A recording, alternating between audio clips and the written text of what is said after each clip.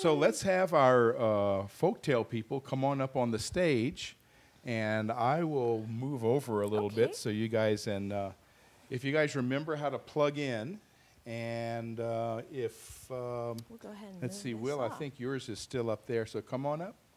So we have a narrator, we have a chipmunk, and we have a bear, because those are the characters in the folktale, animal folktales. Now, chipmunks are sometimes confused with ground squirrels, but they're a separate species. Now, one marking on chipmunks is the white stripe they have on their sides. Long before TV and social media, people passed down information by telling stories. Some of these stories are called folktales. Folktales explain about life and answer questions. And the question that's answered in the following folktales is, how did Chipmunk get its stripes? So here to answer this question are Will, and Will, welcome back, as I said, to Ramping Up Your English. And Will's friends are here, and Will, I'll leave it to you to introduce your friends. This is Jimpa, and this is Tenzin over here. Okay, so welcome to all of you. I think I can get a level camera shot more if I have a seat, and then we can get all three of you guys in the shot. There we go. Okay, so Will, I'm just going to turn it over to you, and I'll let you start with the folktale with your narrator. Okay.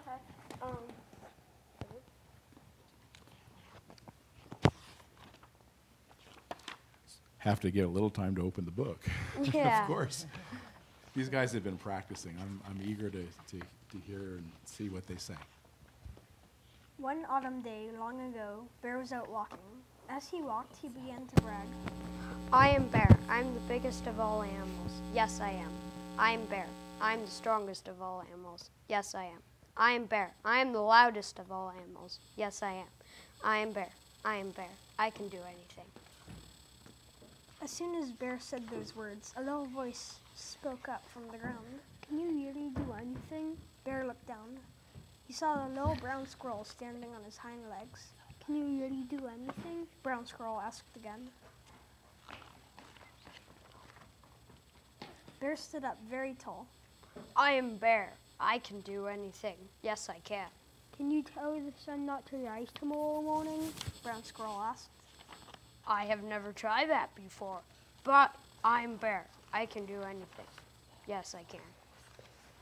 Bear turned west to face the sun. It was the time when the sun always goes down. Bear stood up to his full height and spoke in a loud voice. Sun, do not come up tomorrow. At his words, the sun began to disappear behind the hills. You see, Bear said. Sun is afraid of me. He is running away. But will the sun come up tomorrow? Brown squirrel asked. No, Bear answered. the sun will not come up.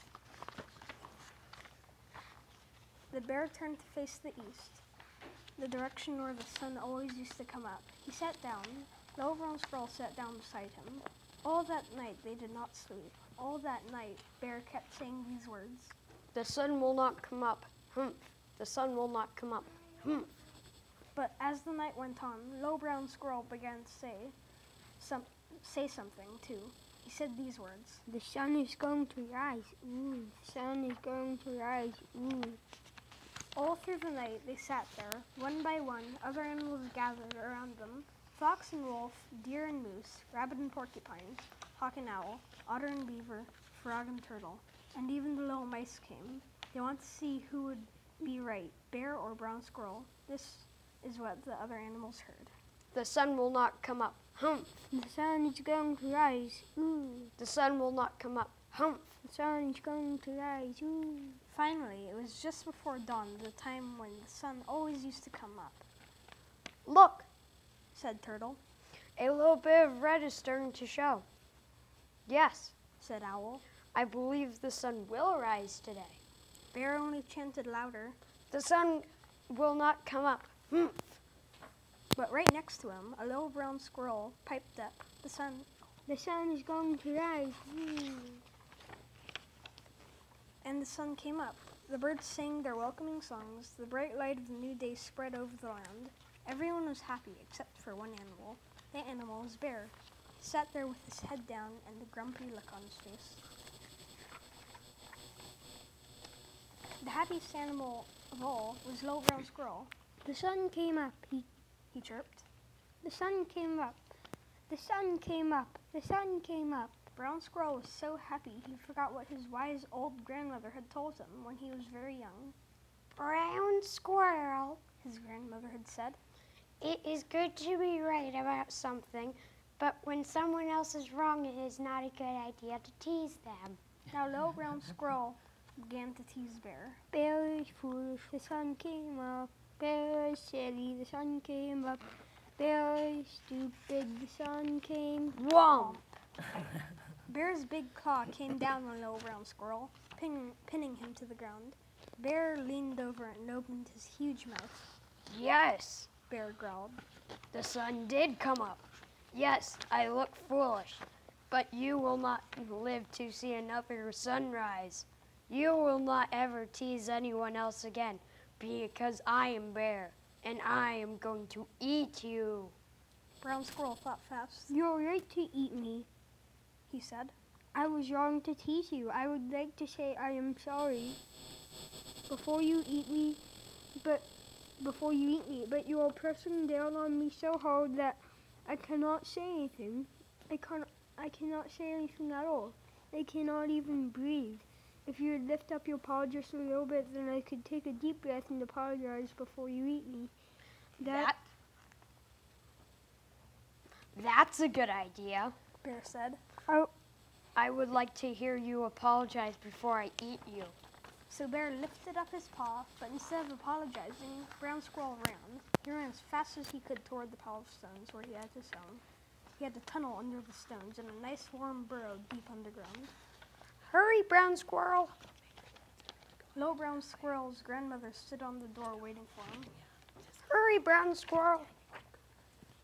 Little Brown Squirrel dove for the door to his home, but Bear was faster than he looked. He grabbed for Little Brown Squirrel with his big paw. Bear's long, sharp claws scratched Brown Squirrel's back, from the top of his head to the tip of his tail. But Brown Squirrel got away.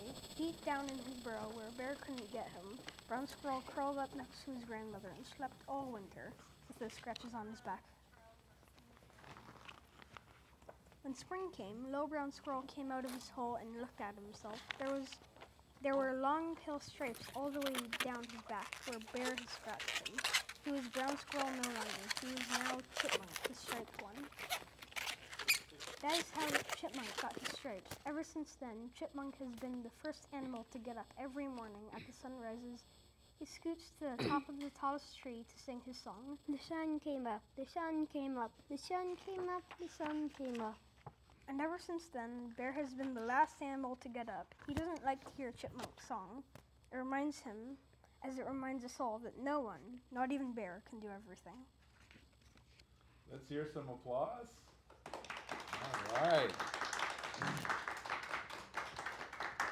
So you know what, in these kind of folk tales, this is what people used to sit around the campfire, and people would tell these kind of tales. So way before, most of the time when people had been on Earth, there wasn't TV and there wasn't all the little, social media and stuff. So that's how knowledge got passed down, and someone might very well ask, well, this animal has a white stripe. How did it get it? And so you guys did a wonderful job with the folk tale. So we're going to have a little bit of something else to fill the time. Meanwhile, if you guys want to go and have a seat on the rug, we have something else to show you in just a few minutes. Okay. So why don't you guys go ahead and have a seat on the rug.